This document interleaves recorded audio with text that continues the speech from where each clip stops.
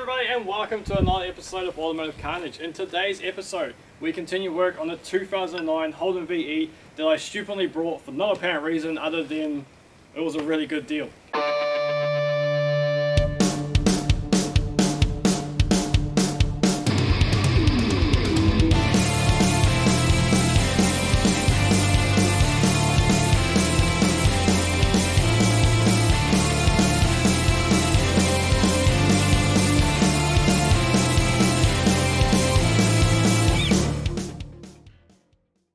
So yes, welcome back to Automotive Carnage. My name's DJ and this is my 2009 Holden Ute.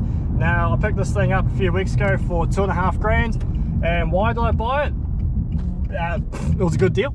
There's absolutely no logical reason why I need yet another car. I did previously just get rid of 2 vehicles and now I've gained one, and it gets out of control. It's a condition. It's a horrible condition. Anyway, this one we got for $2.5 grand. It's had some cosmetic issues. Mechanically it runs pretty sweet. Really happy with the way it runs for a vehicle that's got 261,000 kilometers. So far we've had to replace the passenger side windows. They were completely smashed out by a not so savoury person of society trying to gain access to the valuables inside.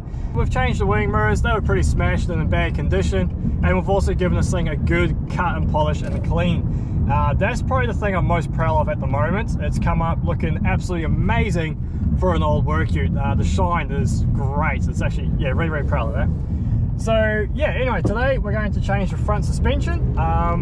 The previous owner changed the passenger side strut, and as you can hear, they didn't quite put it in properly. So for the sake of 160 bucks, I've got 2 brand new struts for the left and the right, and we'll chuck those in as well. Now I've also got about $1,300 worth of new old stock arriving soon. The freight company tells me that should be here tomorrow, and that's going to be the goodies that's going to set this car apart from the rest of the pack. Going to make it really stand out. So we'll head back to the shop now. We'll head back to my front yard because I've got too many cars in the backyard to work on. So we'll head to the front yard and we'll get this thing up in the air, and we'll get those front struts changed out, and we'll get it running really nicely.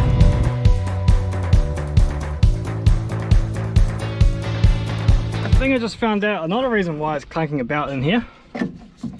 Yeah, that sway bar link's not even connected. It's just flopping around. ABS cable is not damaged, luckily, which is good. And there's a bit of pitting up on the shaft there, but yeah, that's definitely a concern. Considering I lent this to a mate to drive 380 kilometers one way to Kalgoorlie, and then they'd drive it all the way back, and that sway bar link is just flopping around. Oh dearie me. Okay, well we've got new struts, so might as well carry on putting them in.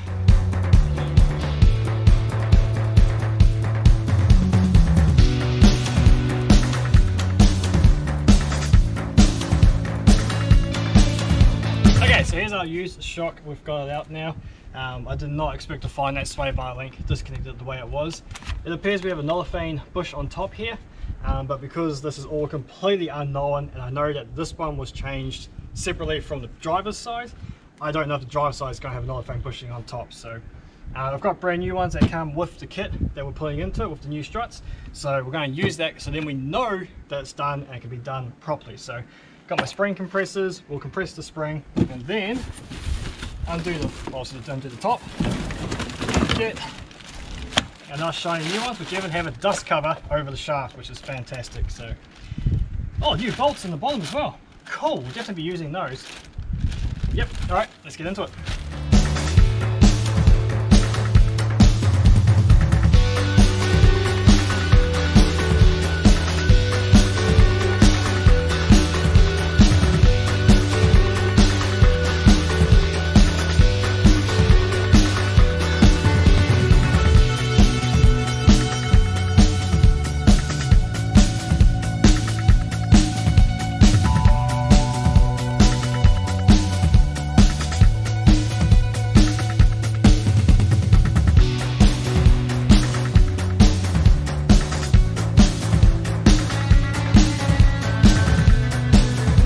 There we are, job done. We've got a new strut in there, got our sway bar link bolted in properly, which is really good. Our new bolts down the bottom here. I had to reuse some of the old rubbers, which aren't too good, but we didn't get new ones. But we did get a new disc cover, which is in there nicely. All our hoses are back in place, so, and then up top is done as well. Well, there we have it. The ute is up and running and in a good condition that if I was smart, I would stop right about now and sell it as it is. But we can't be doing that. So far it's cost about $760 in parts with the new struts, the new wing mirrors, the new windows and all that kind of stuff. And it's looking really good. It's a bit dirty at the moment because we had to go do a rubbish run, take all the crap out of the back tray because, well, I can't leave it alone at this stage. We had to get some more goodies. So here we have a VE Calais door trim. Yep, one for each side. Got cool little pockets on that. Leather inserts, suede inserts, it's looking fantastic. Over here we have spanking brand new old stock steering wheel. Again, leather steering wheel. All we need to do is swap over our airbag and our controls and then that will be good to go. Now over here we also have a new gear stick. This is all original old stock, which makes it even that little bit more special. Open that up. Come on, out you come.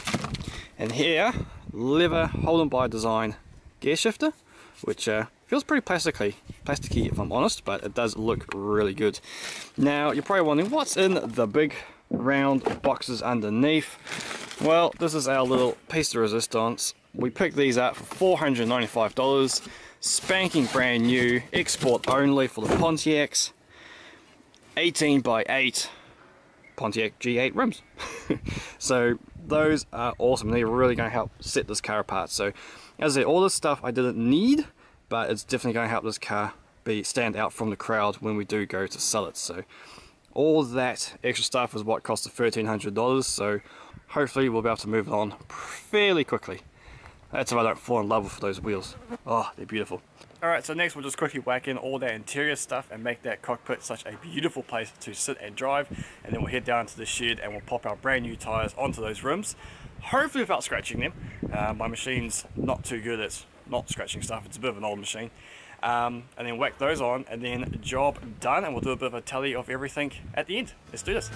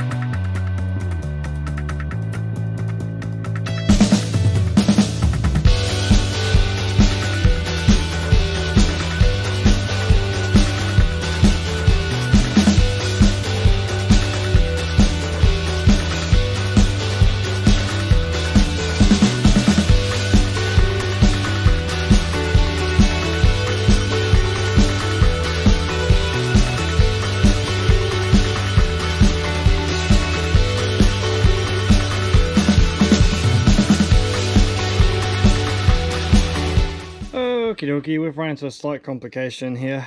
I was advised that to use the steering wheel with the Omega controls would be fine, but it turns out that I just need to use these little inserts, but when you put the insert in, they overlap here where the controls are, and that's a complete, like that should be smaller, and then it screws into these little holes here. So I either have to make a decision of do I run the controls and have an exposed steering wheel, or do I take the controls out and put that in the way it's meant to be. I think I might put that in. Either way, the steering wheel's got to come off again once I get these little parts of the right size. So that's a pain in the butt, but oh well, I gotta use this car today to get to work, so controls can come out. I'll put these in, make it look all pretty, and yeah, I'll just have to go find some smaller controls to fit in there.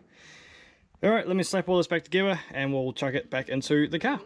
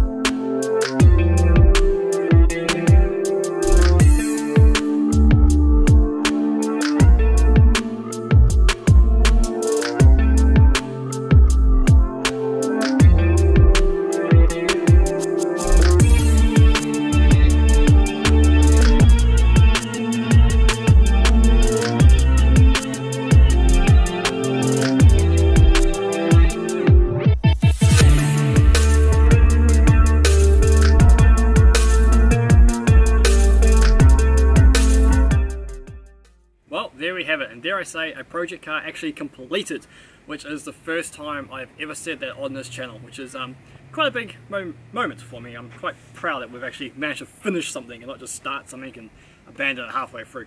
Anyway, I digress. We've finished the VEU and it looks amazing. It's come out really, really good, especially with the Calais doors, the Pontiac G8 rims, the leather steering wheel, all those little extra bits and pieces. Proper wax job on here, which unfortunately it kind of started to rain today, so there's a few watermarks on there I need to clean off. But this car is looking absolutely amazing. I'm really, really proud of it. So there are still a few little touch-up jobs that I need to do. As I said, the audio controls on the steering wheel don't fit with the plastic surrounds that go on the spokes, so I've ordered the correct ones and I'll be here next week sometime, along with center caps for the rims. I didn't realize that was like an optional extra and they were like $40 each. So I've managed to find some second-hand ones that I can pop in there and just finish those wheels off and make them look really slick. But yeah, that's it. And well, how much did it cost? You might be wondering. Well, I'll let you know. The vehicle cost me $2.5 grand, and all the parts that I've put on and those little bits that are still yet to come have cost about $2,300. So all in, I'm at about $4,700. And the cheapest one of these on car sales and Gumtree at the moment is about $8 grand. So there's definitely plenty of room and profit to be made in this. So will it be enough profit to beat XA Coupe Guy and his FG Falcon? Well, we'll soon find out. But I'll now list this, and as soon as I sell it, I'll let you guys know, and that'll be really, really cool. I think that'll be a good little finish to this video. I definitely do not need a two-seater ute.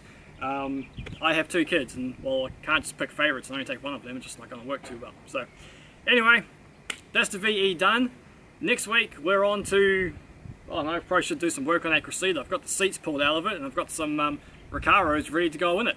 So stay tuned for that one. See you guys later.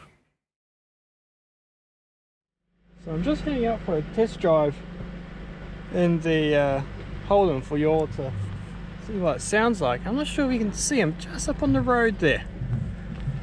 Yeah, this is when you know you live in the outback. Drive forward, see how close we can get. He's not a bad size.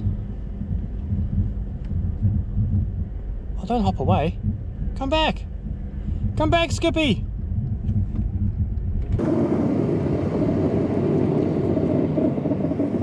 There you go. Skippy there in the tree. He's just going to hang out.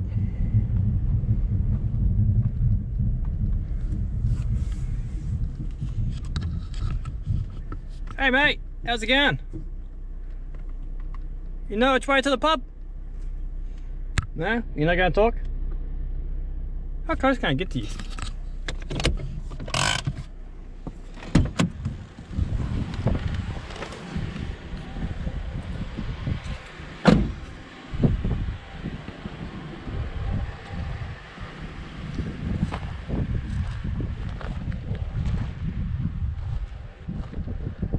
Ah, you gotta hop off.